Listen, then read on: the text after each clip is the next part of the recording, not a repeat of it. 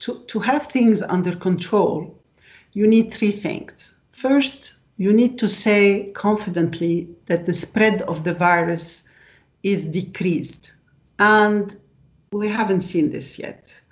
The second thing that you need confidently to say is that I have enough public health people who can test, trace, and put people in isolation and inform the people, so that all this public health capacity is important.